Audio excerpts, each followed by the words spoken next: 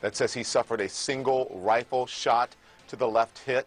The bullet traveled fracturing bones, injuring his internal organs, and causing severe bleeding.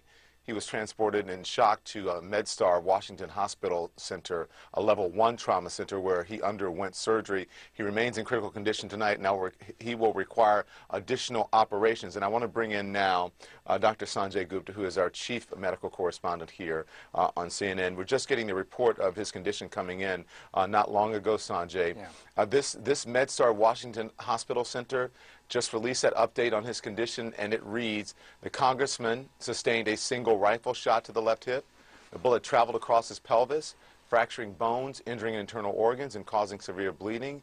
He was transported in shock to MedStar Washington Hospital Level 1 Trauma Center, underwent immediate surgery and an additional procedure to stop bleeding.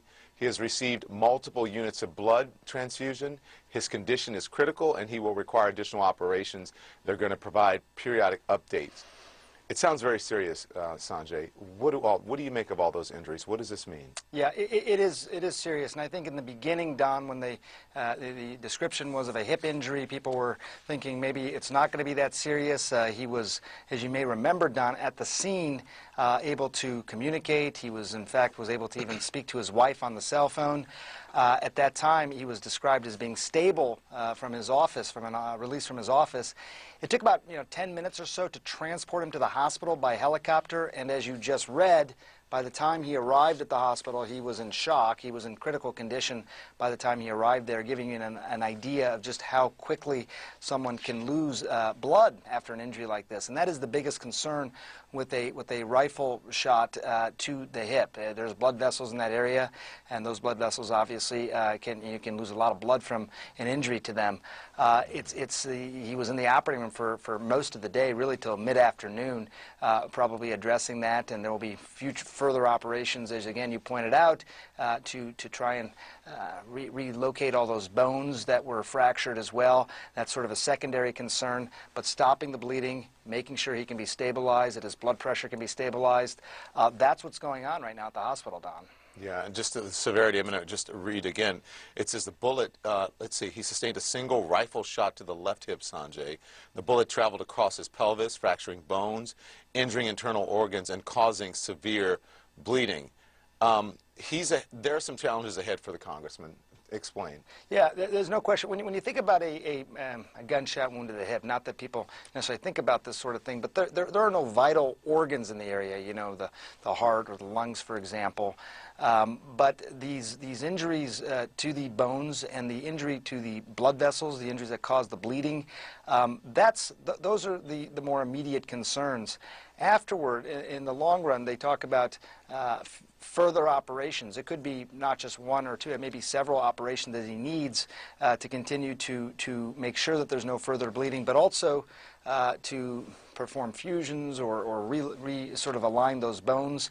And then even after that, it's going to start to bear weight on that leg. But right now, he's in critical condition. And it's important to point out that, the critical condition means that his vital signs, his blood pressure and his heart rate may still be fluctuating.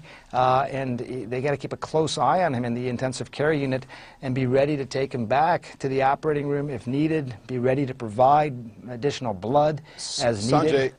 Sanjay, pardon the interruption, but they didn't say critical but stable. What does that mean? Is that an important distinction? Well, it's really interesting, Don. People use these terms a lot, critical, fair, stable.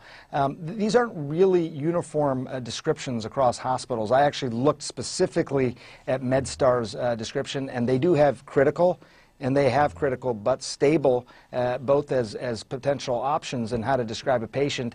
As you point out, they did not say critical but stable. They just said critical, which means that you do worry that as a result of the blood loss, his blood pressure has dropped, and they've had to give additional blood, give additional fluids to try and maintain his blood pressure. So he's sick. He's quite sick, and that's why he's in an intensive care unit. That's why he's going to be on standby to go back to the operating room. He's a sick trauma patient with this gunshot wound to the hip. It can be a severe injury. All right. Sanjay, thank you very much. We appreciate your reporting on this. Again, just getting a condition of the congressman, and Sanjay updating us on that. I want to bring in now